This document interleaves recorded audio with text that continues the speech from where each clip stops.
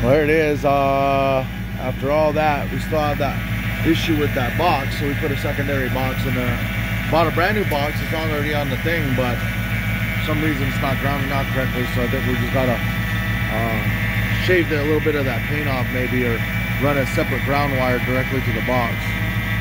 But we were asking about how it sounded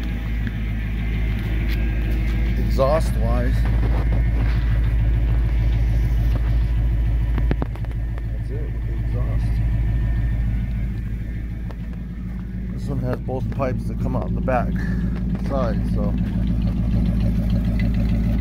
burning out all that old, probably old crap in there. I'm gonna have to mess with those screws on there on that carburetor, but it's timed out at 14 before top dead center, so